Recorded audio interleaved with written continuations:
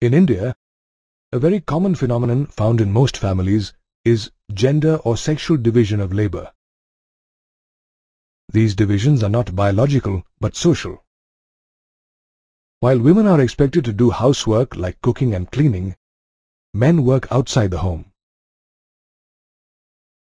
However, men do take up household-related jobs when they are paid for it. In rural areas, women fetch water, collect firewood for fuel, and work in the fields. Whereas in urban areas, many poor women work as domestic helpers or take up petty jobs to make ends meet. In reality, most of the poor and middle-class women juggle between work and home. And although these women are engaged in paid work as well as domestic labor, their work is not valued and recognized. Earlier, women were not allowed to participate in public affairs, cast votes, and contest for public offices. As a result, women across the globe organized and campaigned for equal rights. They demanded the rights to vote, enhancements in political and legal status, and better educational and career opportunities. There were several feminist movements which aimed at bringing about equality in personal and family life. These movements did improve the status of women in many countries. Unfortunately, in India, women still lag behind men for several reasons. Our country still follows the patriarchal system, wherein the male is the head of the family.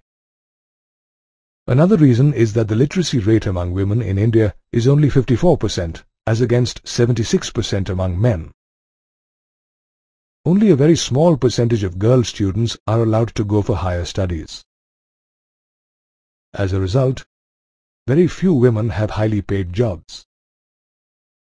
The gender division also reflects in the fact that women are typically paid less than men for the same work. This is a violation of the Equal Wages Act. The decline in the child-sex ratio is another important indication of gender discrimination. The child-sex ratio in India was 927 girls per 1,000 boys in 2001. It was much lower in areas like Punjab and Haryana, where the ratio was 850 or even 800. Even today in India, many parents prefer to have male children, and it is a common practice among many such parents to get the female fetus aborted. A lot of women in India also face harassment and exploitation at work, and many are subjected to domestic violence at home. One way to empower women is to elect more women as political representatives. Statistics reveal that the percentage of elected women members in the Lok Sabha is less than 10% of its total strength. The situation is still worse in the state assemblies, where the percentage of elected women members is less than 5%. Even in cases where a woman becomes a chief minister or a prime minister, her cabinet is dominated by men. Therefore, a fair proportion of seats need to be reserved for women in the elected bodies. The Panchayati Raj has adopted this approach, and 1/3 of the total seats in panchayats and municipalities are reserved for women.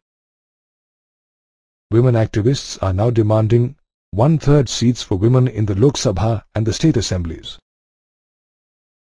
A bill with this proposal has been presented in the Parliament. However, political parties have been unable to arrive at an agreement about this bill, and hence it has been pending in the Parliament.